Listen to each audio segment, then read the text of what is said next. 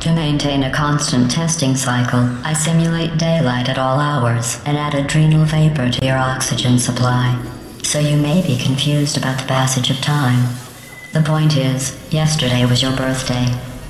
I thought you'd want to know.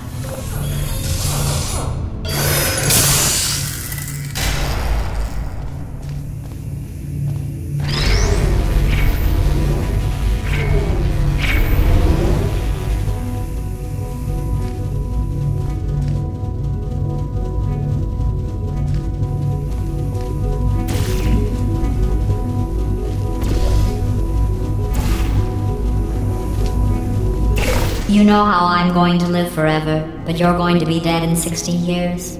Well, I've been working on a belated birthday present for you. Well, more of a belated birthday medical procedure.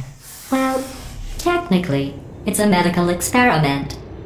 What's important is it's a present.